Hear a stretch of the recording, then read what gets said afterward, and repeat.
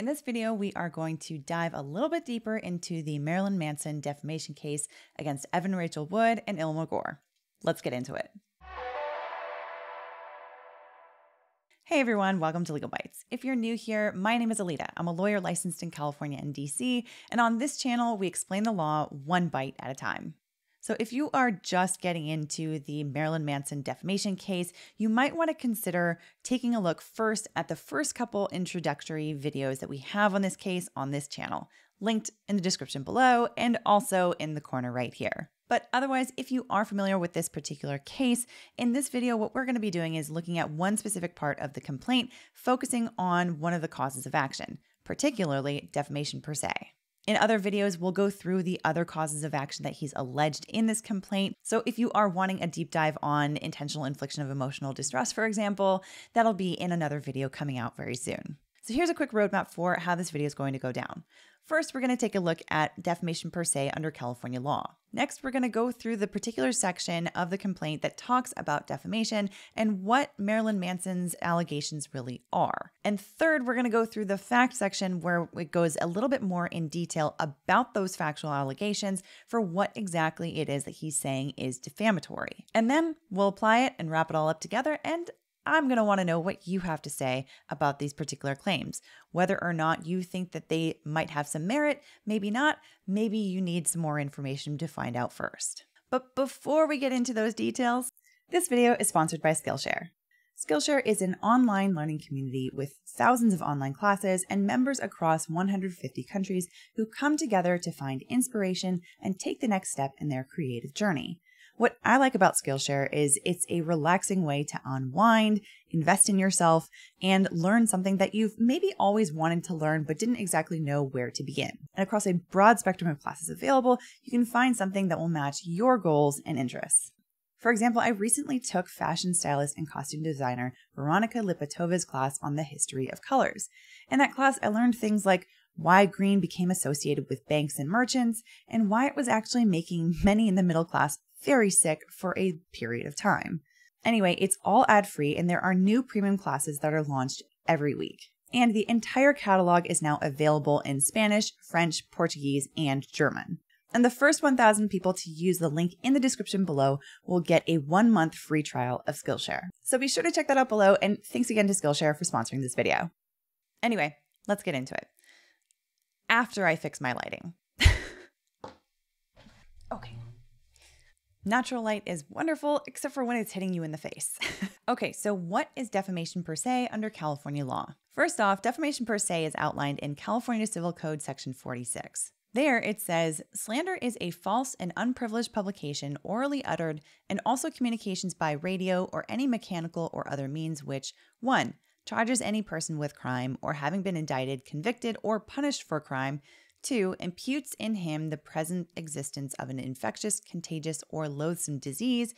3. Tends directly to injure him in respect to his office, profession, trade, or business, either by imputing to him general disqualification by those respects which the office or other occupation peculiarly requires, or by imputing something with reference to his office, profession, trade, or business that has a natural tendency to lessen its profits.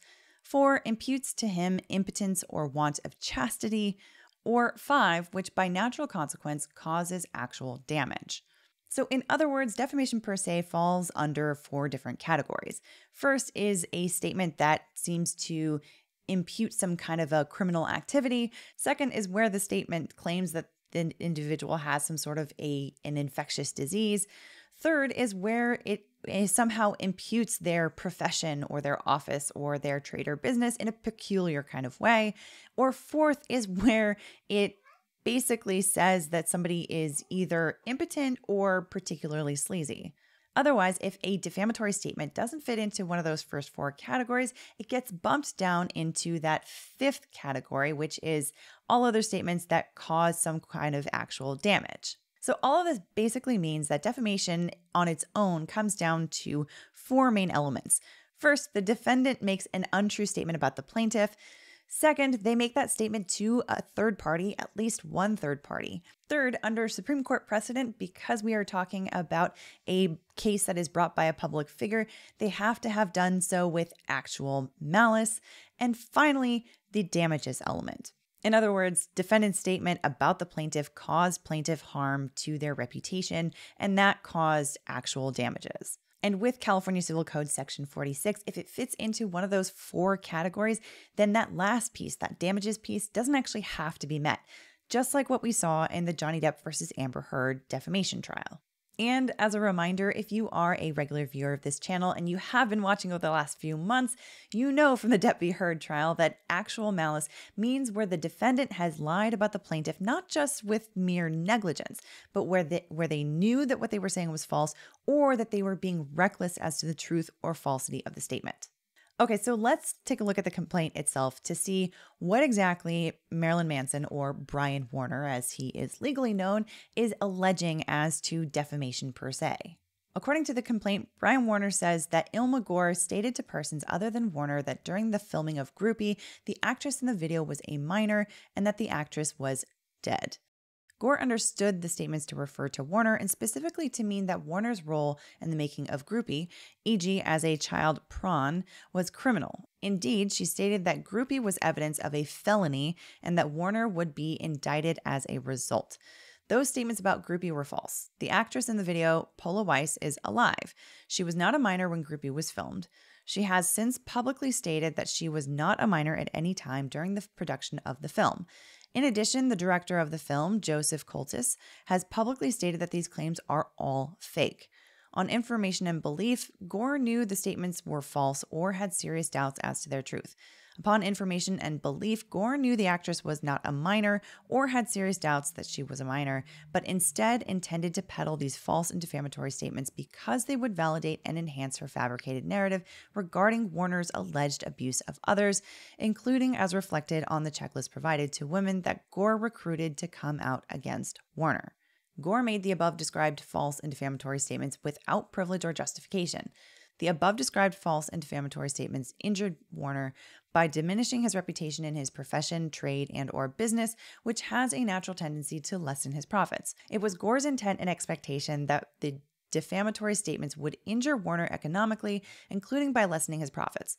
The above described false and defamatory statements also injured Warner by causing him to experience harm that is compensable by general damages. Gore's intent and expectation was that the defamatory statements would cause Warner this harm. Warner did not discover and had no reason to discover what prospective accusers had been told in confidential discussions with Gore until one such person revealed in at least November 2021 that Gore had made these statements. Gore also acted with oppression, fraud, or malice as defined by California Civil Code Section 3294 and engaged in highly reprehensible conduct warranting punitive damages. So California Civil Code Section 3294 is the punitive damages statute in California law. So by referring to it and alleging these kinds of harms, he is also invoking the ability to get punitive damages potentially from, at the very least, Illma Gore in this particular lawsuit. So we're about to turn to the factual allegation section of this particular complaint, particularly where he talks about this groupie allegations. Oh, hello. Hi. But before we do that, I do want to point out 2 things that I noticed reading through these particular paragraphs. First, he did allege a criminal element to the defamatory statements, the allegedly defamatory statements. Oh, jeez, cat.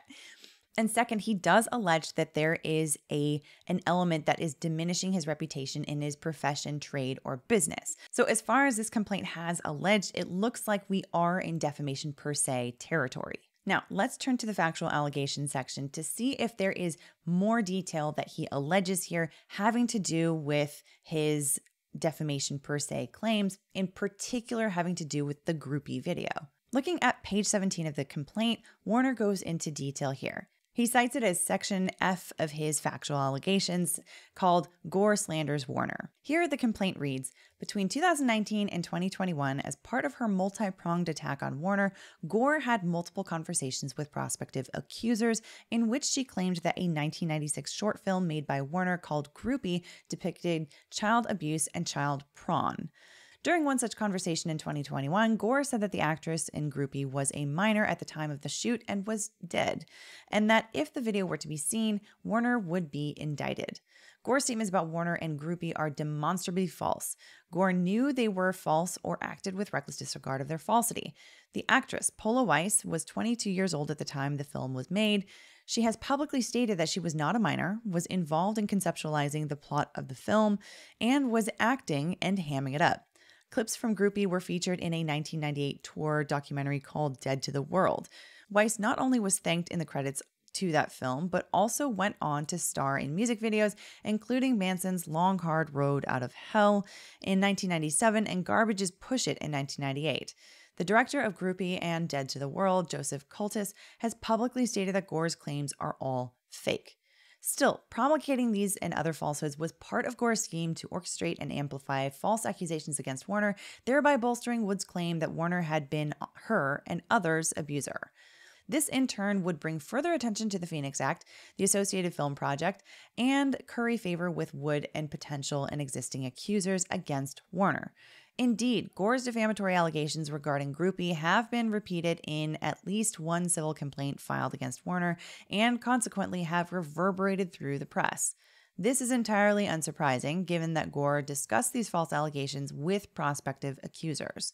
Wood condoned and encouraged Gore to promulgate defamatory falsehoods about Warner in order to further their conspiracy.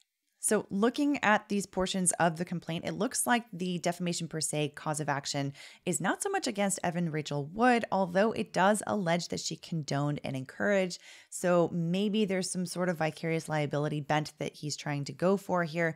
But chiefly, it looks like the allegations for this particular cause of action are against Illma Gore almost exclusively. There are a lot of facts that have been alleged in this particular case. We're talking about fraudulent FBI letters. We're talking about swatting. We're talking about hacking into computers and emails and social media accounts. And there's a lot that's going on in this particular case. But as it regards the defamation piece, it seems like it's actually relatively simple. It's just having to do with the Groupie video. It's not having to do with any kind of allegations about DV claims against, against Marilyn Manson or Brian Warner in particular. And so that seems to be one material difference between this case and the Depp v. Heard case.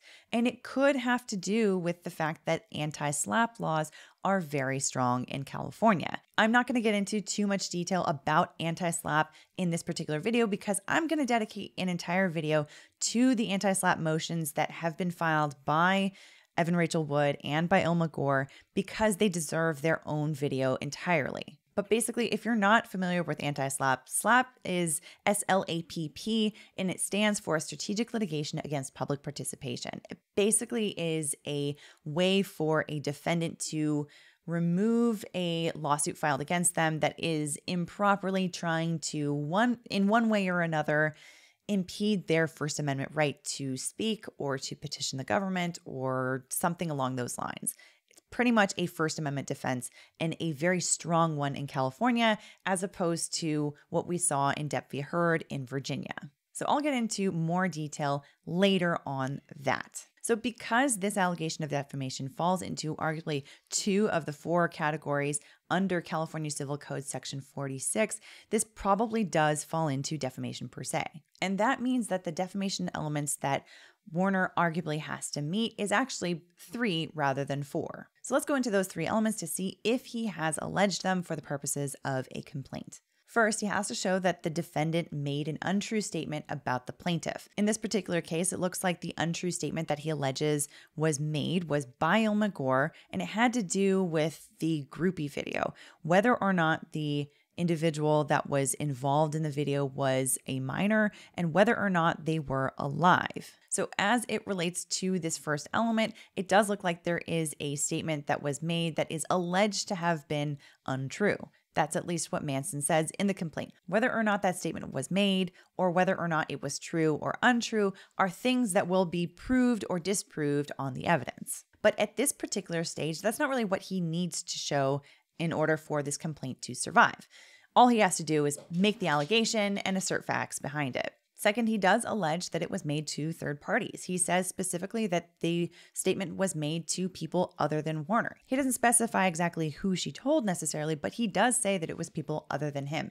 That is enough to satisfy the element, and it's enough to probably survive a motion to dismiss, or in California, as it's called, a demurrer. And third is the actual malice piece. In other words, he has to allege that Illma Gore has made this statement either knowing that what she said was false or that she was being reckless as to the truth or falsity of the statement when she made it. And he does, in fact, allege that Gore knew that she was not a minor or had serious doubts that she was a minor, but instead intended to peddle these false and defamatory statements because they would validate and enhance her fabricated narrative. So, in other words, he has alleged it, and alleging it in the complaint, as I said before, is enough. So as for the defamation piece, I am going to be very curious to see what exactly it is that Illma Gore says in her anti-SLAPP motion, because it might have to do with defamation, or it might have to do with some of the other allegations in this particular complaint. But if the anti-SLAPP motion has to do with the defamation piece, I'm very curious to hear what exactly it is that she is arguing. And as this case develops, I'm very curious to see what the evidence shows for this particular case. Who exactly did she make the statements to, and what was the context of those conversations? But what do you think? Do you suspect that this is maybe true, maybe not true? Are you waiting on more evidence to come to light? Let us know in the comments down below. Otherwise, I hope you enjoyed this, or at least found it informative. And if you did, I would love it if you'd hit the like button. It does help us with the YouTube algorithm gods. And if you haven't done so already, be sure to hit the subscribe button and the notification bell so you can find out when the next video is uploaded. See you in the next video.